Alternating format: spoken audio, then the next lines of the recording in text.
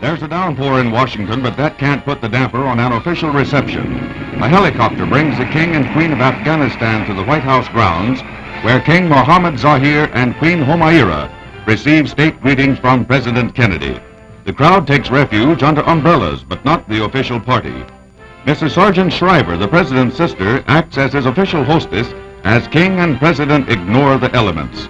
There was a steady downpour during the 15-minute ceremony, but, as the President said, there's a warm welcome in the hearts of all Americans.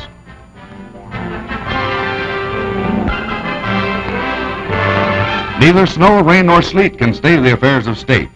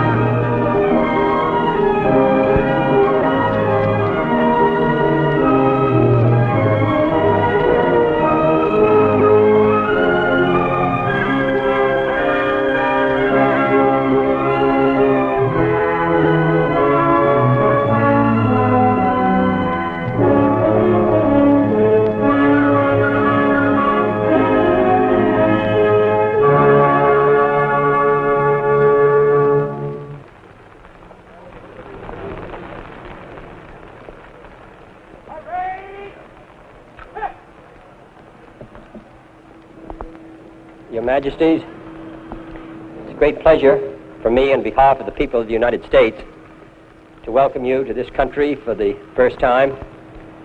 You have borne the responsibility of leadership in your country for many years, and it's a great source of satisfaction to all of us that you should journey halfway around the world and visit the United States. Even though Afghanistan and the United States are separated by a good many thousands of miles, by history, by culture, by religion, I do think, Your Majesty, that we share one great overarching conviction, and that is the strong desire of both of our peoples to maintain their independence, to live in freedom, and to look to the future with hope. You have committed your country, as it has been throughout its history, to the maintenance of that national independence and sovereignty. And it is a source of pride to us that it has been possible for the United States, in some small ways, to join you in that great effort. So, Your Majesty, though the rain may come down, I can assure you of a very warm welcome in the hearts of all of my countrymen.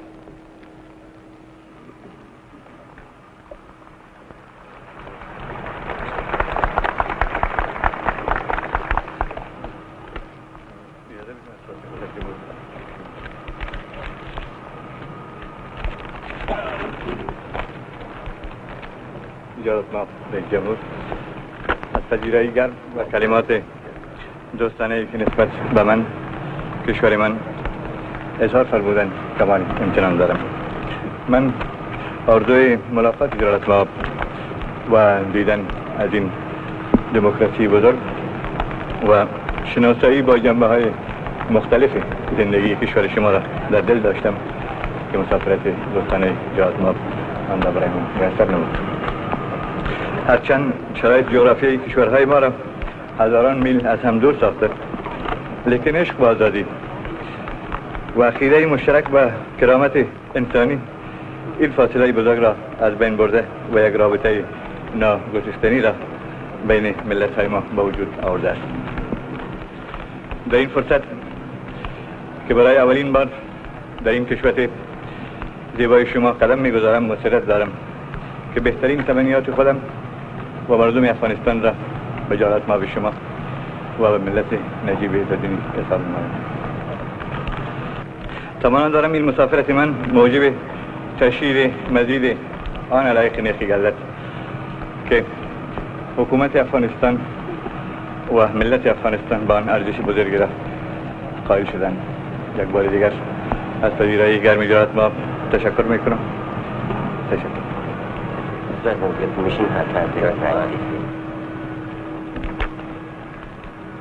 Mr. President, I am thankful to you for receiving us with such warmth and for your kind, friendly thoughts concerning my country, the Queen and myself. In visiting your country for the first time, I take pleasure in extending to you, Mr. President, and to your countrymen, my own best wishes together with those of the people of Afghanistan. Although, as you mentioned, Mr. President, our countries are geographically thousands of miles apart, certain common principles have formed a bond of friendship between our two nations. Our love of liberty and our belief in the inherent dignity of man have effectively bridged the wide gap created by oceans and continents. It's been for some time that I've been looking forward to visiting this great democracy and to meeting you and to becoming better acquainted with various aspects of life in the United States. I entertain the hope that this visit will serve to strengthen the already friendly ties between our countries, which I assure you are highly regarded by our people and by the government of Afghanistan.